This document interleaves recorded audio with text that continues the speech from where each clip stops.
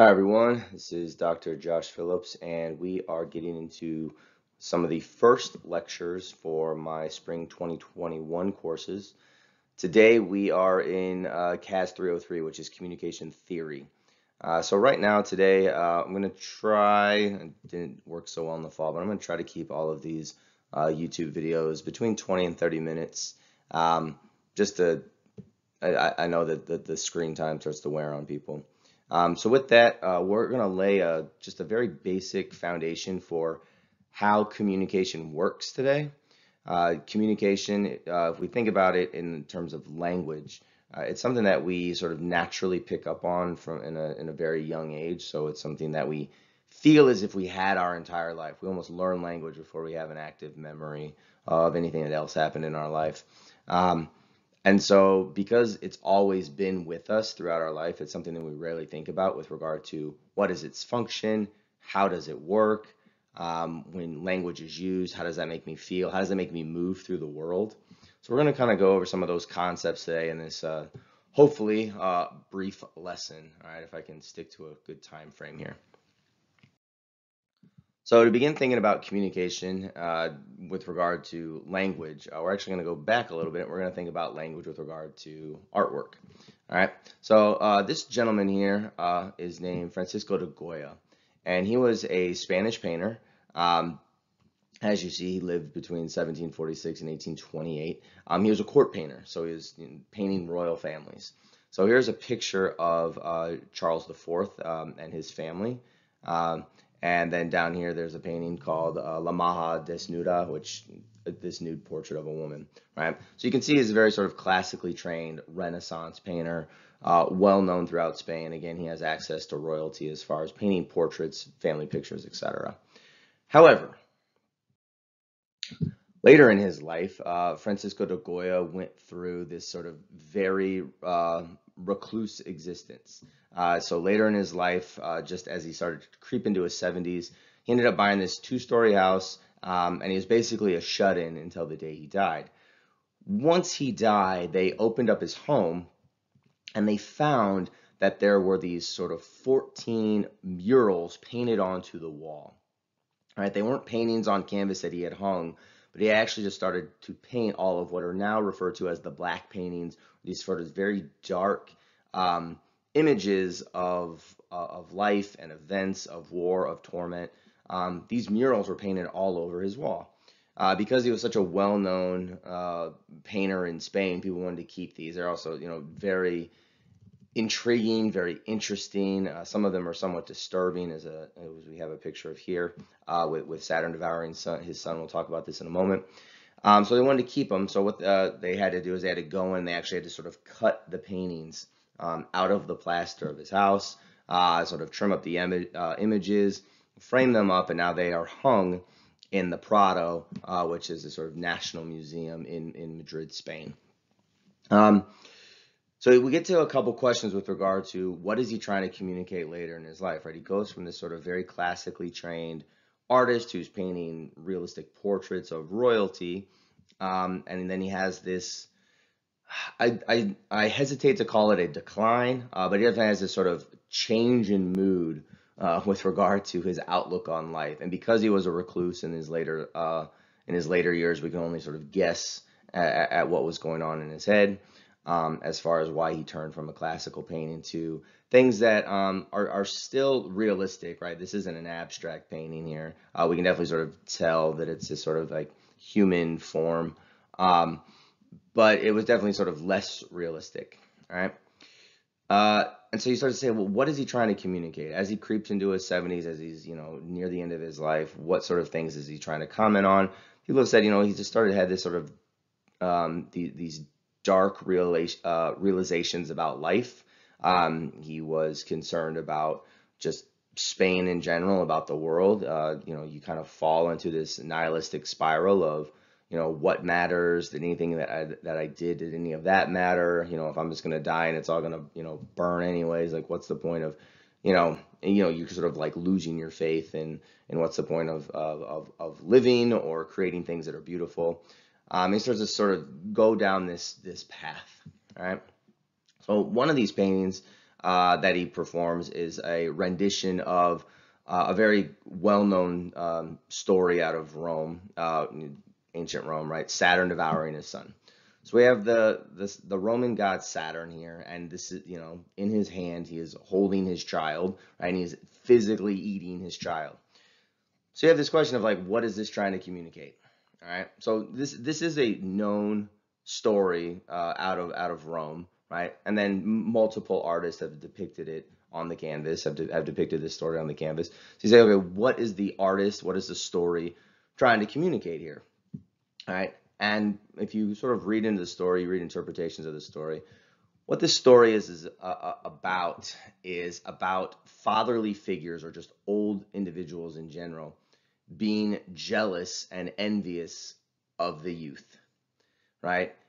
We can think about this in terms of today's, you might have experienced this as you were growing up. You have those overzealous dads at t-ball games, at football games. Those dads who just didn't quite, make it, and then all of a sudden they're sort of putting all of their energy and emphasis into their children. There are two famous plays that sort of have similar stories. So one of the plays that we read in one of my classes is Death of a Salesman with Willie Loman, right? This salesman who's constantly going around. He puts a lot of pressure on his kids to do well because he's starting to realize that his life isn't turning out the way he wanted to. And now that he's near the end, he sort of envies the opportunities that youth allowed him. There's this famous quote. It's been attributed to a few different people, so I don't know the exact source, but a famous quote is that youth is wasted on the young, right? So when you are young and you don't realize the advantage that youth has until you get older, and then you realize I missed all these opportunities, right? But this is a common story throughout thousands of years of human history. The other famous play, so you have Death of a Salesman as a play, Arthur Miller, and then you have the play Fences, which was made into a movie with Denzel Washington a few years ago, but it's a similar story. Now Fences has a bit of a plot twist theme with regard to the racial dynamics. So Denzel Washington's character not only wasn't making it as far as his professional, he was pursuing this. He was a very good baseball player, and now his son is this really good football player. But Denzel Washington didn't make it as a professional baseball player, and part of the story that's lumped into that is also ideas of racism in early 20th century America and the opportunities that would have been offered to black athletes. But the story in Death of a Salesman and the story in Fences are very similar with these father-son dynamics. All right. And so as we see Francisco de Goya get older, and he is painting these more sort of darker images of the tragedy of human existence.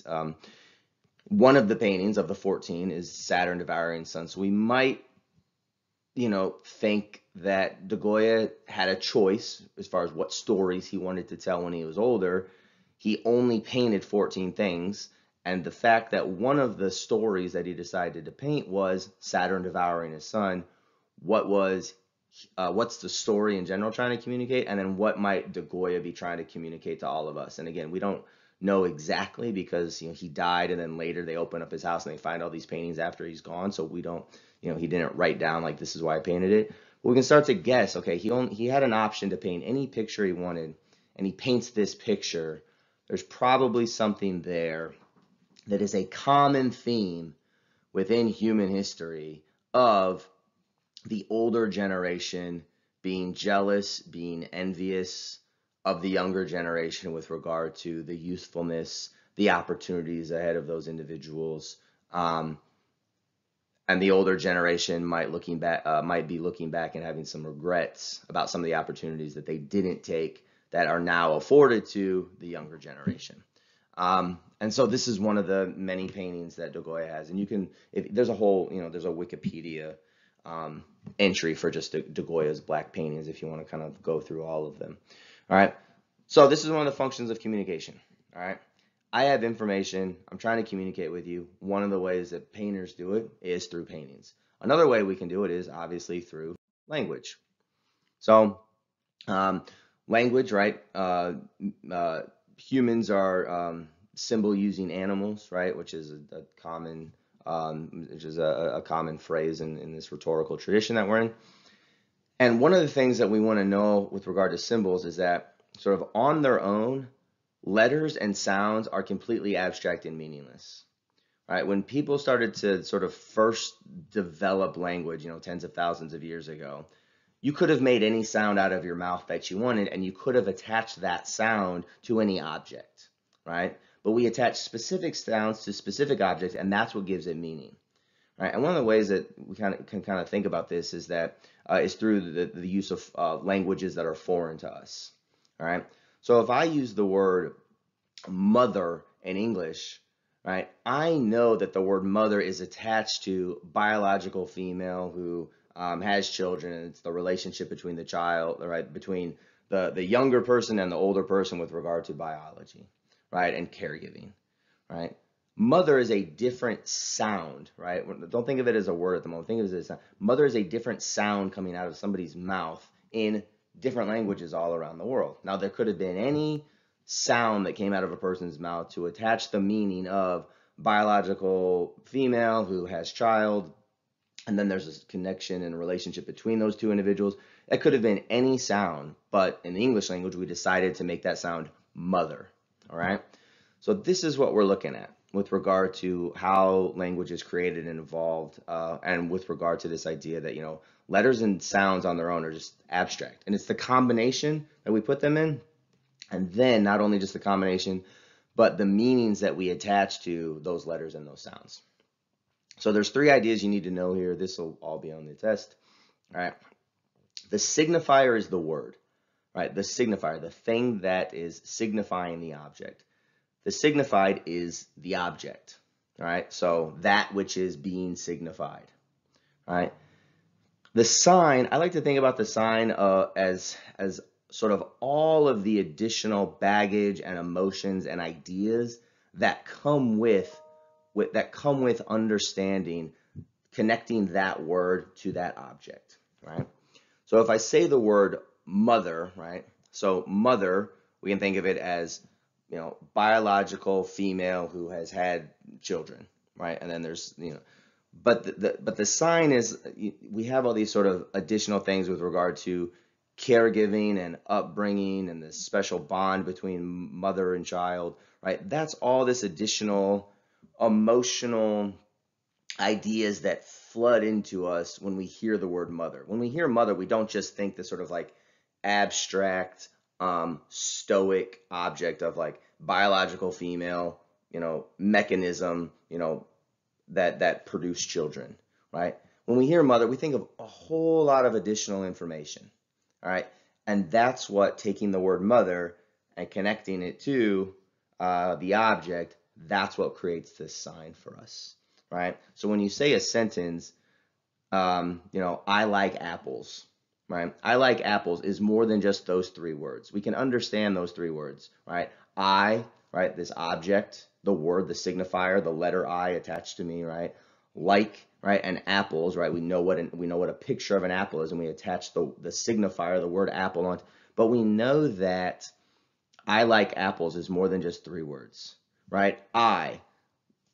There's a whole lot more information about who I am as a person that you recognize. The idea of liking, right? You like things, I like certain things, we dislike certain things. So we understand that there's emotion involved with the idea of likes and dislikes. Like is less than love, right? If I said I love apples, that'd be something different than I like apples, right? And apples, right? Apples is an entire category of food, right? They come in all different shapes and colors and sizes. They have different tastes and textures, right? So I like apples is a sentence that we get a lot more information out of than just 3 words. And that's what that whole sign aspect is. All right. So shared meaning between people, that's what creates communication. So what we're trying to do when we communicate essentially is I have an idea in my head and I'm trying to get that idea into your head, right? Through what's called a medium. So right now it's this sort of oral tradition, and it's also going through technology, so that's a medium. Now there's a way in which I could explain this chapter to you through email, or we could text message, right? That would be the medium. If I was very ambitious, I could, paint a picture or write a song, right? Do an interpretive dance, all right? So the medium can change, but again, I have ideas about, this chapter in this book, chapter 1 in the book. I have ideas. I'm trying to encode those ideas because I need to get ideas about this chapter out of my head, and I need to get them into your head in a way in which you decode them the way in which I'm trying to express them. All right. Now the medium can change. Now, again, one of the mediums right now that we're using is language, right? Verbal. And the medium that we're choosing is to do it in English, right? Or at least I'm choosing to do it in English. There are ways in which I could take this medium and I could say, look, we can teach these lessons about signifiers, signified, and signs. We can talk about Francisco de Goya. We can talk about symbols. We're going to get into abstract symbols and concrete symbols here in a second. We can do all that. And the medium I might choose is Spanish, right? But again, the idea is in my head. I need to get that idea into your head. And if I know that we both share an understanding of the English language, that's probably the best medium to choose. If I gave this entire lecture in Spanish, that would be a fine medium to choose, but you might not be able to decode it if you don't speak Spanish. For the record, I don't speak Spanish either. But that's kind of where we're at. All right. So I want to choose the best medium possible so that what I am trying to communicate with you, what I'm trying to encode, gets out of my head and into your head. All right. Okay. If a word or sound doesn't communicate, or excuse me, if word, sound don't communicate to someone else, they're meaningless. Right. So the communication is this sort of shared communal cultural experience. All right. It creates in-groups and out-groups. All right. Another idea here, right? There are no bad words. I know that's a little bit watered down. It's a little bit too simplistic, but go with me for a second, right? Obviously, we can say like there are bad words, but just go with me for a second here. All right. If we say there are no bad words, but what we're really thinking about is, as far as like the sounds and combinations of letters, right? Again, sounds and combinations of letters are completely abstract. They're just words, right? They're just signifiers, excuse me, right? But there are these bad ideas, and those bad ideas, right? These bad ideas or these certain like bad objects, they get attached to this combination of words and sounds, and then all of a sudden we want to say, oh, we want to avoid saying those words or using those words in polite company, depending on what the word is and the context involved. All right, so if somebody has a bad idea or somebody has a, let's go really extreme, like a bigoted thought, right? The sounds in and of themselves aren't bad, right? The combination of letters aren't bad, right? Use the same alphabet to create the word love as you use to create awful, horrible, disgusting words, right? So the letters themselves aren't bad. The combination of letters aren't bad, but we start making certain combinations and we attach them to very bad ideas. And if I have an understanding that that word is bad, and the community and the culture understand that that word should be avoided for different, contextual reasons, then if someone says that word, we look at them as if, we don't want to be associated with them, or we want to correct them, or we need to have a discussion with them, right? Depending on, how they're saying it or why they're saying it. All right. One of the interesting ways to think about it, sometimes it's fun to do with friends as well, but it's interesting. So for instance, I have a friend who is not an English speaking native. She's Spanish speaking and she's from South America. English in South America is not as prevalent as English in, let's say, Europe. So English is more of a rare skill in South America, right? It's not prevalent everywhere. You can go to South America and start wandering around the streets, and you can be hard pressed sometimes to find people who speak English. All right, you go to Europe and you walk around, everybody's speaking English for the most part. All right, but a friend of mine, she started learning English in her 20s, and there are lots of very profane, nasty, ridiculous words that she says sometimes because she thinks it's funny and it's a joke, and she doesn't attach the meaning to them that native English speakers would attach the meaning to. Right? She just sees them as these like weird noises coming out of her mouth. The same way, if you're a native English speaker, learn Spanish or learn Mandarin or learn German, right? You're just going to make these funny noises that come out of your face, and you're not going to recognize that people who are native to that language attach awful, horrible, ideas to those words, or those words are profane. To you, you're just like trying to make weird noises out of your mouth, right? Um, and you don't necessarily understand the context of how profane you might be sounding, all right? So there are no sort of bad words, and if we really sort of take words to its most uh, deconstructed idea, like they're abstract noises, right?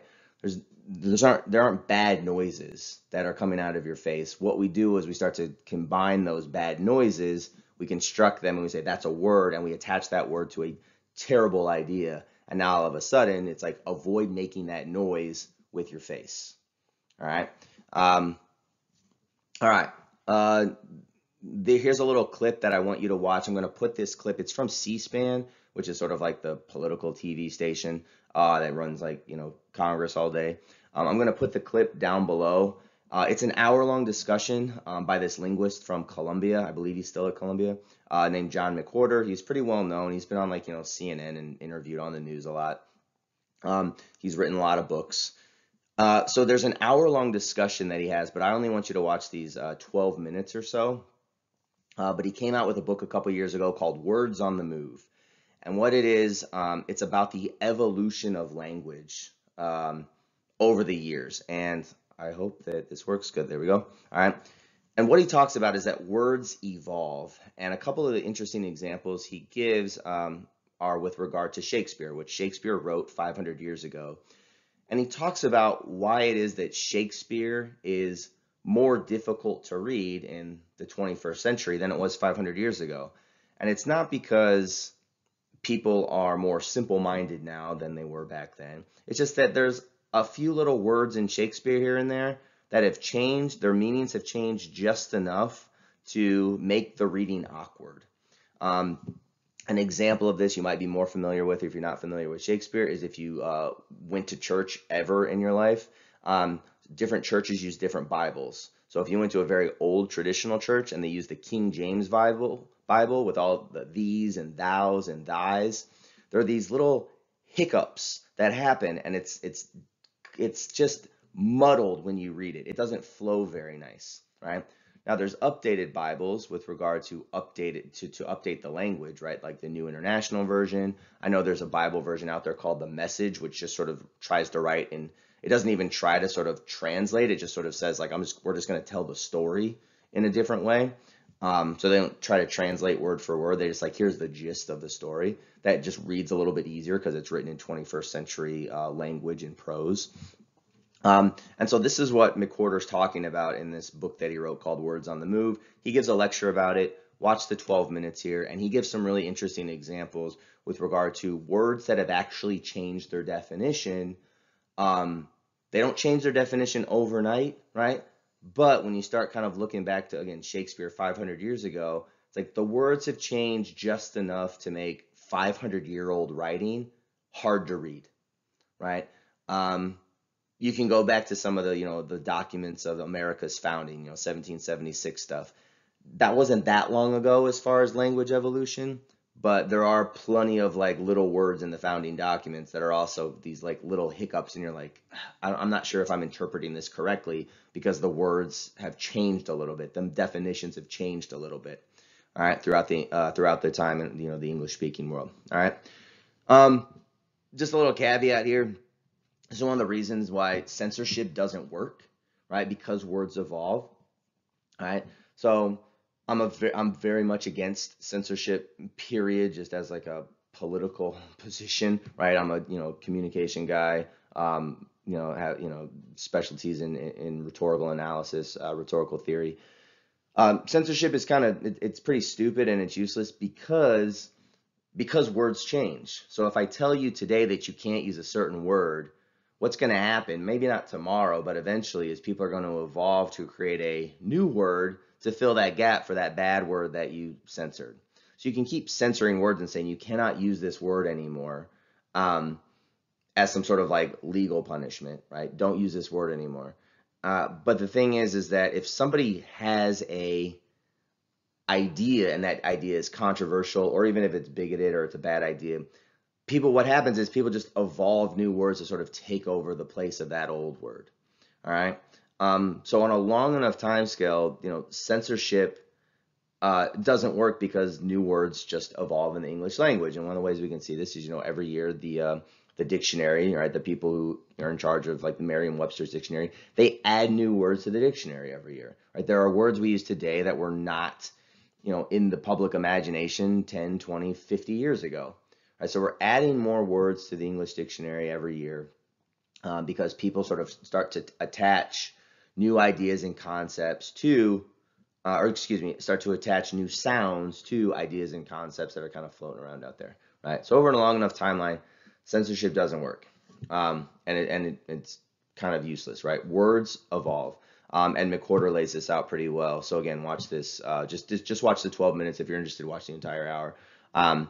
But he starts off in the beginning where he says, if you take two groups of people who speak the exact same language and you segregate them, right, and put one of the groups over here on this like island where they have no contact with anybody else, and you have this other group and they're just kind of in the larger world and they're interacting, right, with the rest of the world, etc. He's like, within 500 years, those, or 500 or 1,000 years, he's like, those two groups of individuals, they're gonna, they're gonna come together. They're not gonna be able to talk to each other, right, because the languages have changed that much, right? The words and the sounds that we attach to ideas will change so much. Now he does give a list. He's like certain words of about I think he says there's about 500 words that don't really change, like articles, the, a, for, right? Maybe mother and father, right? There's a handful of words, relatively small, about 500 words. They don't really change, but every other word changes and evolves, all right, over time.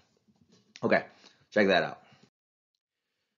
This is one of my favorite posters. I saw this when I was in Chicago several years ago, and then I found it somewhere on Google image search, right?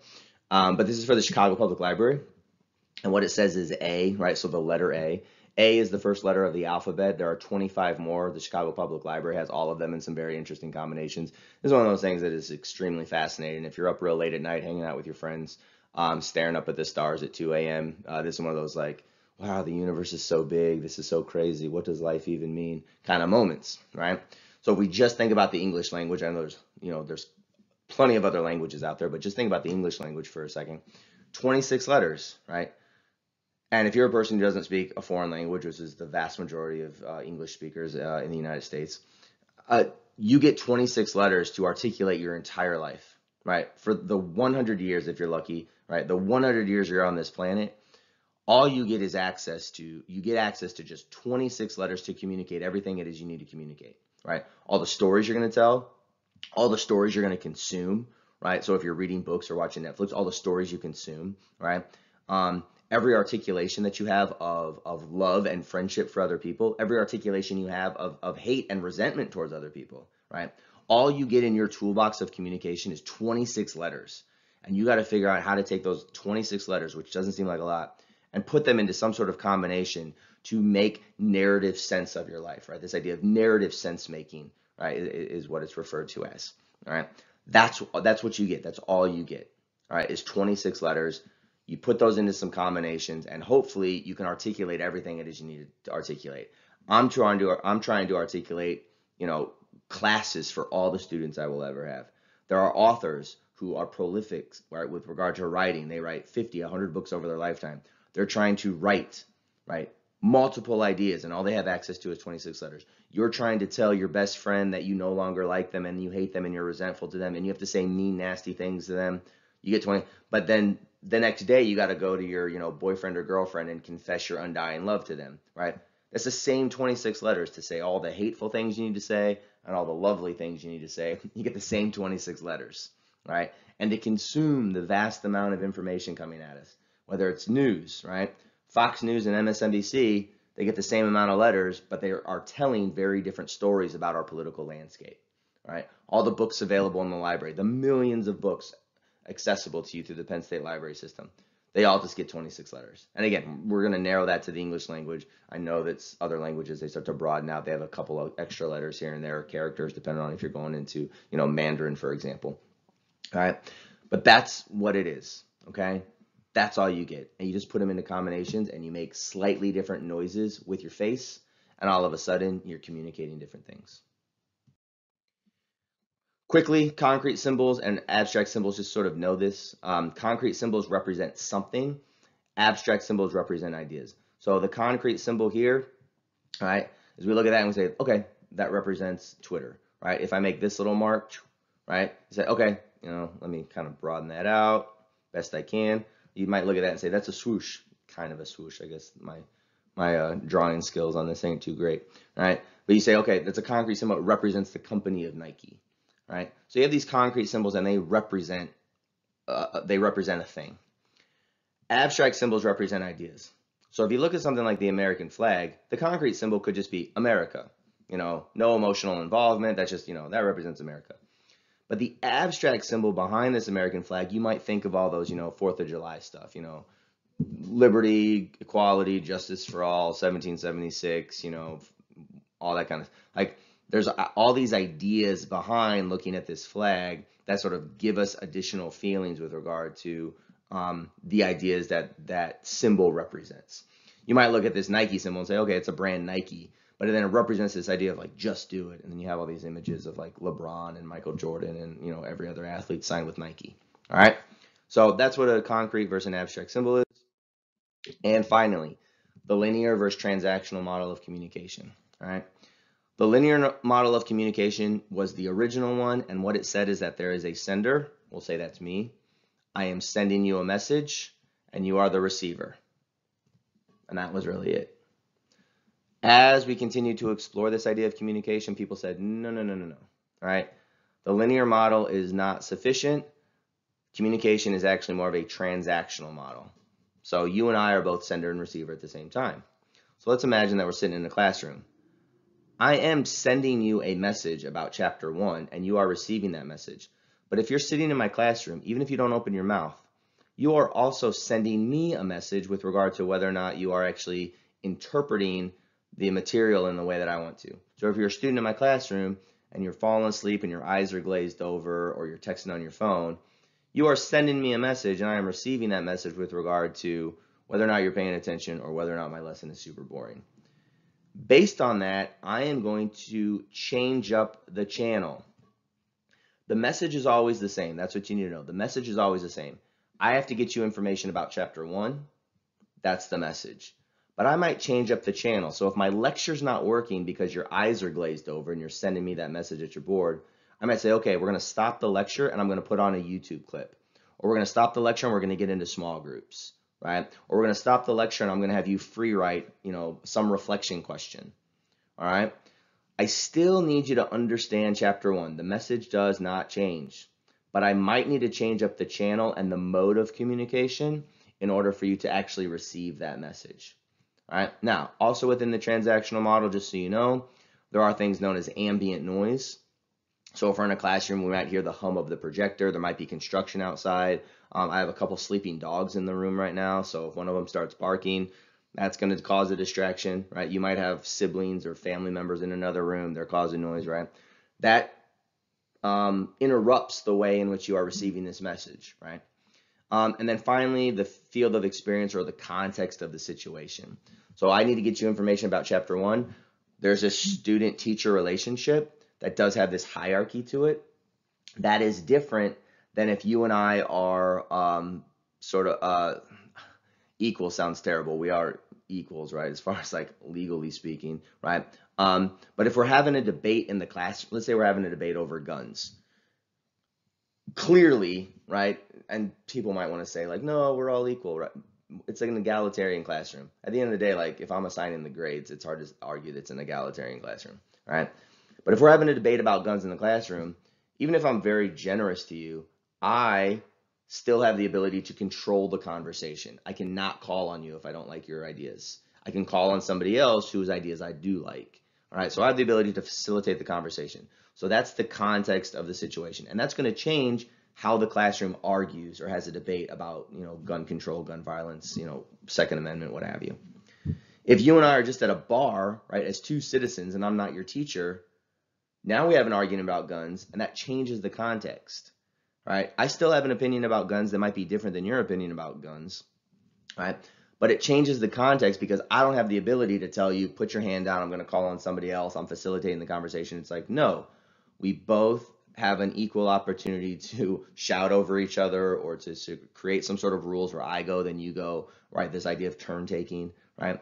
The context of the situation, whether it's teacher student, whether it's at a local bar, whether it's in some sort of debate hall, the context of the situation changes how the message is given and received. All right. So that's what you need to know about the transactional model, is that we're both sender receiver. The channel can change, right? It can be face to face. It can be over email. We can do small group activities. I can have you do some writing as opposed to me lecturing, right?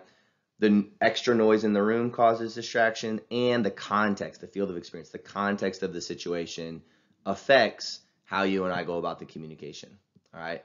So communication is far more than I send a message and you receive a message.